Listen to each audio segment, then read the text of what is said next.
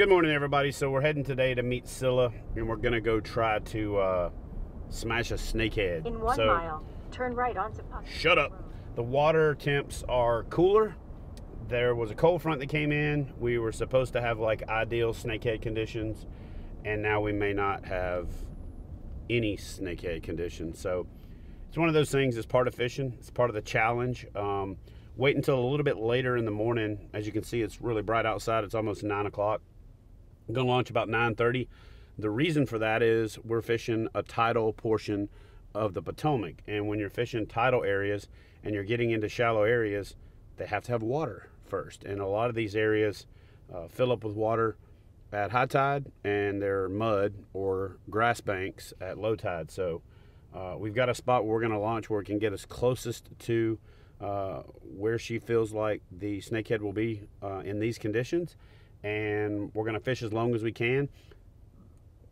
The one thing about fishing for snakehead or fishing tidal waters in general, even for bass, is that you have windows, and your windows of when you can be, where you can be, are limited by the tide. So you have to be hyper focused on the tide. A lot of times you just have to know the areas and what amount of water is going to be there. The wind has a lot of effect on it. If the wind's into the tide, it can hold the water. If the wind's with the tide, it can vacate the water much more quickly. So just one of those variables that you have to be aware of. I have a lot of experience fishing tidal waters, being in the Navy for 20 years. Most of the places that I lived were coastal, so fishing tidal waters is nothing new to me. We'll do the best we can to kind of point out the things that you need to talk about, the considerations that you need to have, and yeah, we're gonna go out and try to catch a snakehead. The whole goal of today is to catch a snakehead. If we catch a snakehead when the water temperature drops 15 to 20 degrees and they're not really a cold water fish, we'll consider that a successful day. But if we can catch 10, even better. Especially on top water. I want to catch one on top water.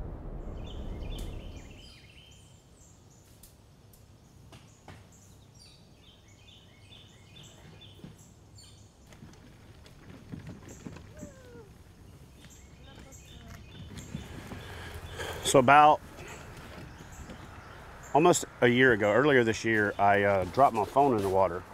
And no matter what you do for a living, dropping your phone in the water is a pain in the butt just for life. But when you make a living doing stuff off of your phone, it's an even bigger deal. So I posted the video of me dropping my phone in the water, and we'll cut to that right now. And needless to say, you're never going to drop your phone when it's convenient. So I dropped it at the most inconvenient time. I was out in the middle of nowhere filming at Bienville Plantation. After I posted the video, one of you guys posted up a recommendation for a product that I should check out, and this phone tether from Rogue Fishing Company, Rogue Fishing Co., was what y'all suggested. I checked it out. I ended up buying one. The cool thing about it is also has that ring on it. So like when you're doing selfies or self-video for social media and things like that, it's easy on, easy off, but this little stretch thing fits any phone case. I just took the clip that was on it off and just lashed it directly to my PFD, and then I could take my phone and just wedge it right here in between my PFD, and it's easy to grab for taking a quick photo. And for catch photo release photography, catch photo release tournaments, what I like about it is having that ring in there. It allows you to hold your phone out, especially for voice activation. Get it nice and level over the top of the fish. Whiskey, tango, foxtrot, bubblegum, birthday cake, whatever your code word is to take the picture. So if you're looking for a cool thing to save your phone, and it also aids you in catch photo release photography, check out these this phone tether from Rogue Fishing Company. I'll put a link to it down in the description box, but you definitely need one of these in your arsenal if you're a kayak fisherman, if you're an outdoorsman. And for you guys out there and gals that do a lot of selfies, even just take this ring off, and this thing right here works a lot like the pop sockets. So it's cool. I'm going to change this out to a clip where I can take it on and off, and then I can pretty much leave that on there at all times. So anyway, cool little product.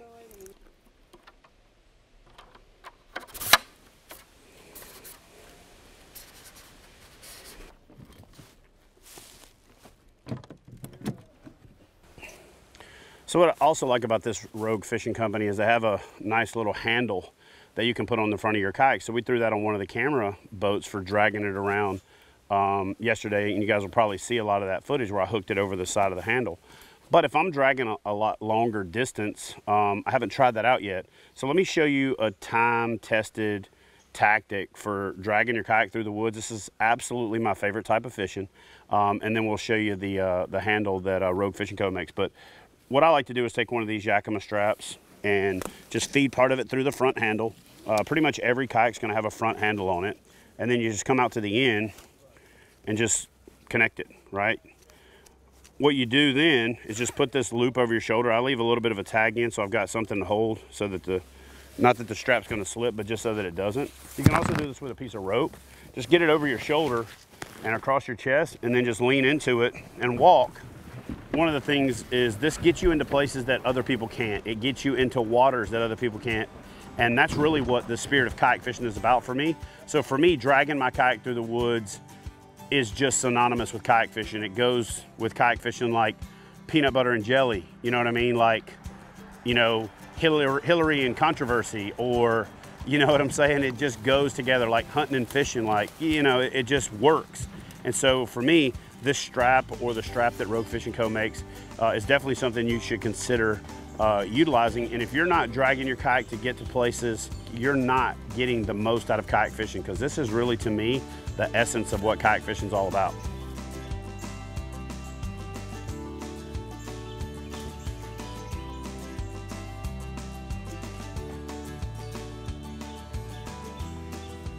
We're actually going to go out to the left out here and then go out to that pad.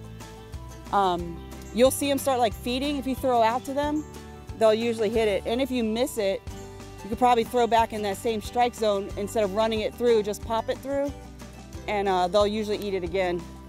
Yeah, so we're gonna fish the whole incoming tide, the whole swing up. Incoming started around like 10:30, like just the beginning peak of it. Is there 2 tides today or 1? 2. So well, no, it's 1, because 1 happened overnight. So it's like incoming. So it's gonna be like it 10 drops to around 4. Yeah, and then it'll go again overnight. So it's the thing with these fish is, like, in this river, you have to time it right. And this hydrilla is horrible. So right now it's just starting. The incoming tide is just starting to come in, the incoming high tide. So we have a lot of low areas, very full hydrilla with some pockets in them, and the spatter dock is just kind of pulled around here. So as that tide starts to come in, a lot of times we'll be sitting about 5, 10, 15 feet inside these pad lines and just waiting for bait fish to come in so they can hit them.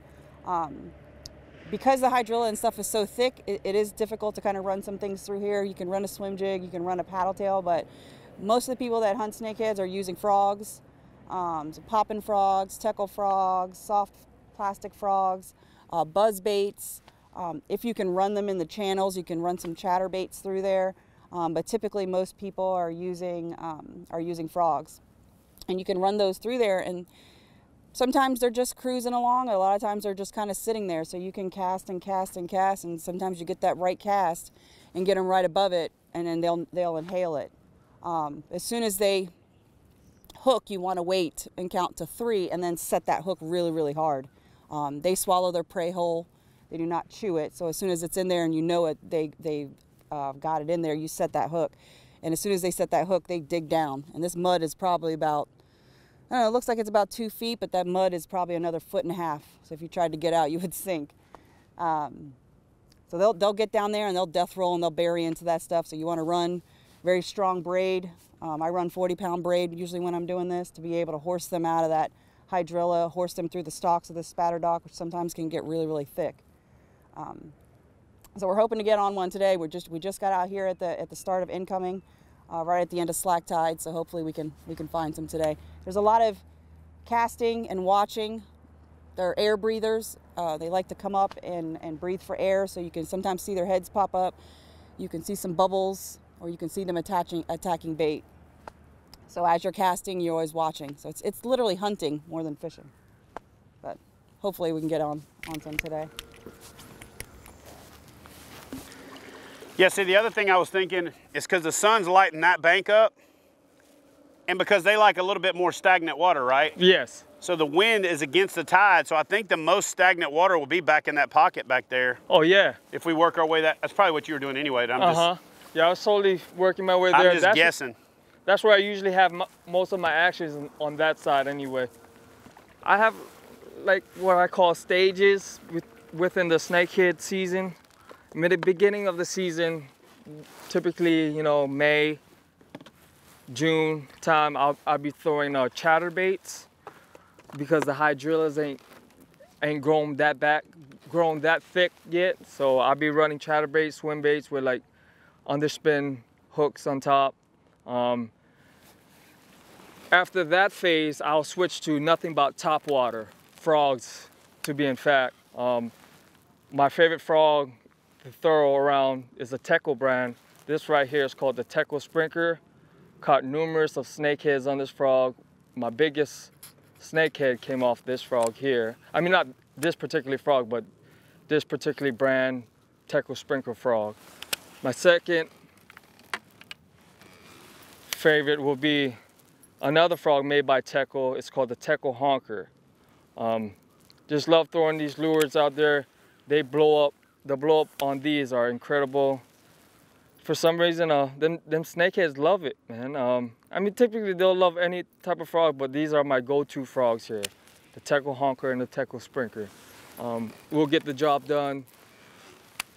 Great doable frogs.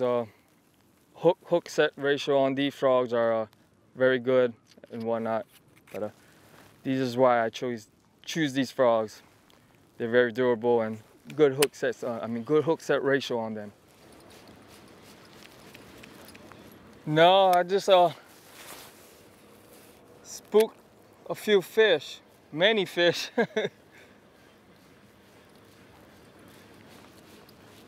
I could have been bass that I spooked. They're just sitting on the bed. There's a lot of action going on right here. You see all this? I'm always steady looking around, keeping my eyes peeled for them popping up, breathing for air, or just moving around, and you'll see the pad movements. And then if you spot something like that, throw your frog at it or whatever lure you have, topwater. Most likely they'll be interested in your lure you throw in that surrounding area. And you just work your frog like how you've been working it, and you'll draw them to strike it. As soon as you see that kind of things around you, that's what I tend to look for as well. Oh, I just got to blow up. Yeah. Let me try this again. It looked like a decent one too.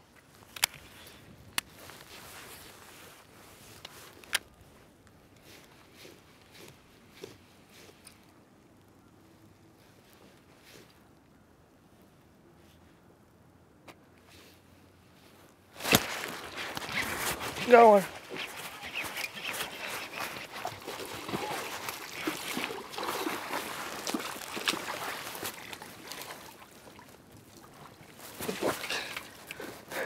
And that's how you do it, guys.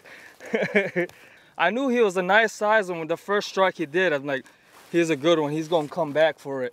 And sure enough, right after I told you I got a hit and threw it right back in, worked it, he blew up on it. Shaking right now. All right, awesome. Here's a snakehead I just caught. All right, stay tuned. I'm gonna switch hats real quick.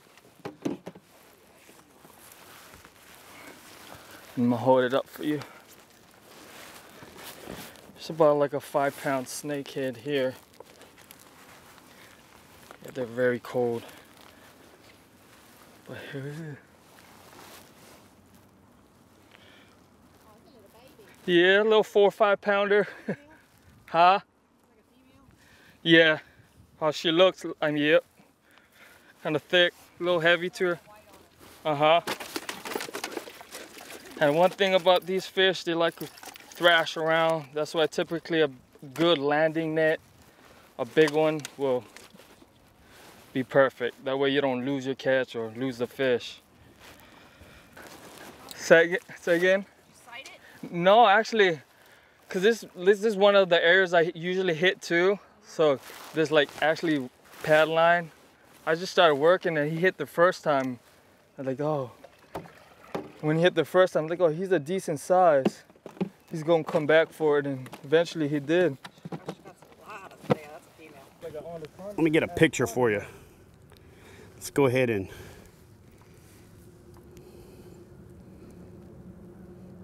I should probably go on the other side where the sun's at, but that's good. Here, I'm gonna touch it.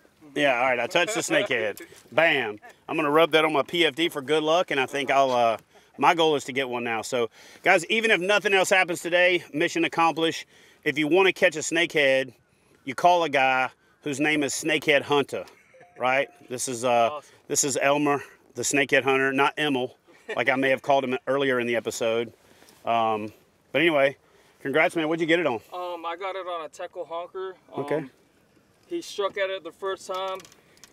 Now you said he, you mean she, right? Isn't that a female? Yeah, she, my bad. She struck at it the first time, and I knew then she was a decent size how she struck at it.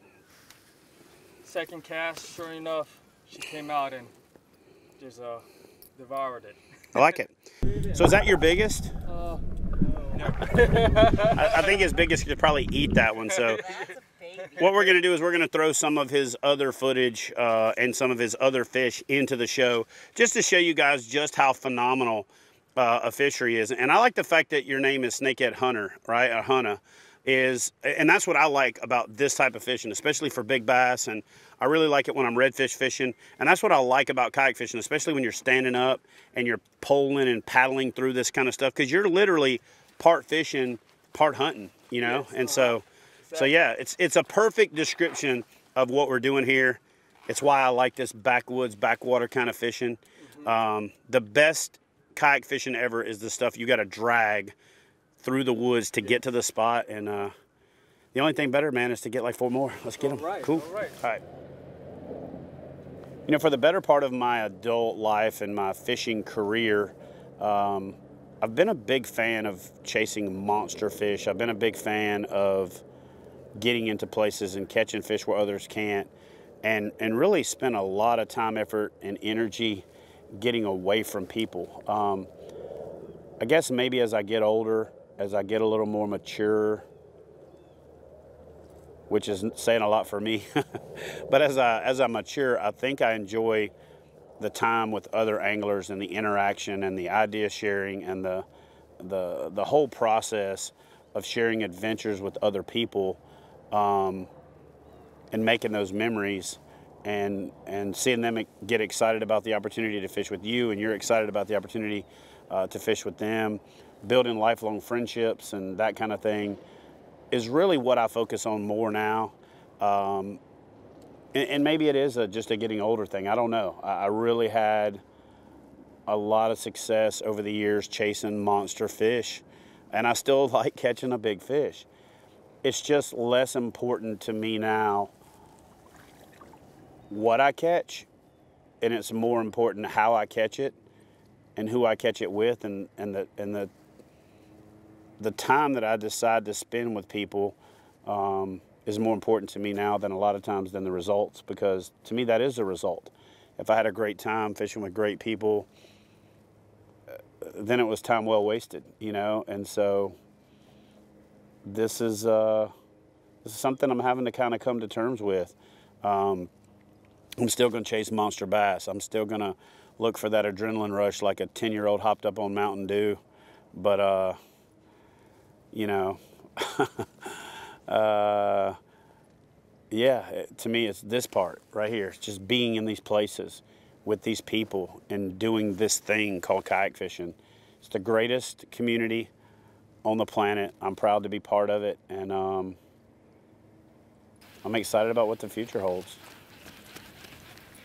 See, if this was like a month or 2 months ago and we came out like this, we would have a lot more hookups and action.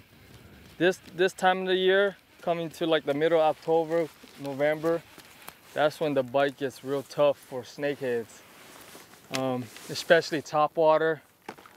Like I'm surprised at how hard she hit this one earlier. Usually they'll like something real slow and subtle, and they won't blow up on it that aggressively. All right, so the kayaks are loaded. Cilla and Elmer are loading theirs. We are about to go down, make a U-turn, and head to the next spot. This time, we're in search of tidal Potomac largemouth, and there should be a good mix of snakehead as well. So we're going to the place where Cilla caught her first snakehead. Still good shot at a snakehead, but we're also going to swing for the fences, try to catch us one of them big old Potomac River bucket mouths. Right here is Huntah landing, where I first caught my first snakehead here in this body of water. Right here at this launch? Yes. Cool. Looks like there's some good docks over there. Is that where we're going? Actually, towards the left. We'll launch here and come around the corner and straight back to that corner. There's about 4 or 5 docks we can work as well there. Okay. And this is the Potomac proper, right? Mm-hmm. Those are the bluff walls over there. It's about a mile across it at some of the widest spots, 1.5 miles. But there's a lot of water on the Potomac, a lot of bass and a lot of grass. But according to Mr. Elmer here, it also has a good snakehead population. So you've also got a really good shot at some good largemouth here, because, you know, Potomac largemouth are not, they're like almost like a smallmouth in that they live their life in a lot of current. Yes. And so they fight hard. They're world famous, right? Mm-hmm. For how many largemouth you can catch here. You can have 50, 75, 100 fish days, and all of them be over 4 pounds if you get into a good school. So anyway, we're going to get out there and stop talking about it and do it. All right.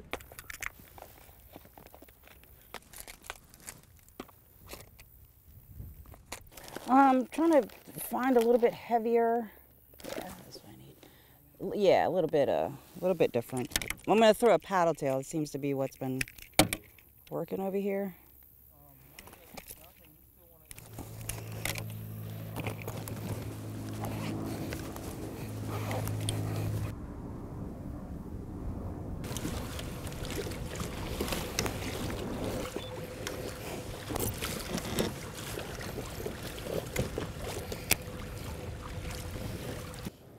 Taj Mahal duck blinds. The winds like this will make it more challenging for us to land one.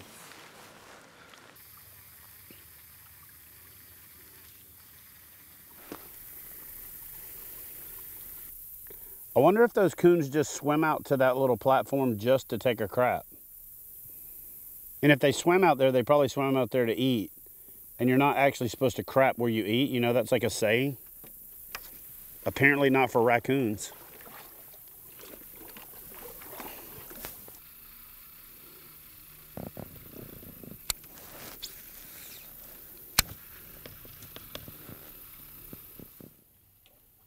Fish on!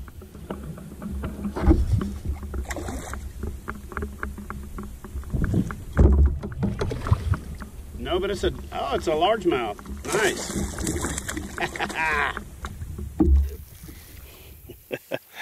Yeah, buddy.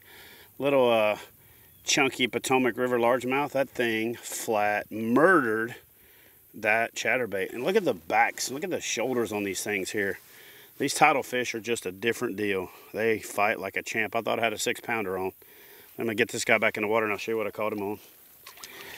So I decided to switch it up. We talked to Elmer back at the ramp and he said go subsurface. So I put on one of my favorite setups, which is a Z-Man chatterbait with a little Zaco trailer on it, and from Yamamoto, and it's got that iridescent look to it. You can't see it as much. A little chartreuse in the belly, a little iridescent, and some flash and crystal look in the Zaco, and that thing just does it. And that dirtier water, I like to go with a little bit of a black and a green pumpkin to give it some contrast.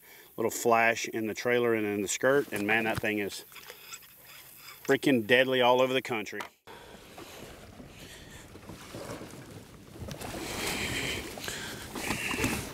All right, guys, that is going to do it for another day kayak bass fishing and all of the adventures that come along with it. So thanks for watching. Leave a comment, smash that thumbs up, subscribe if you haven't, and we'll see you in the next video. Now we got to load all this crap up.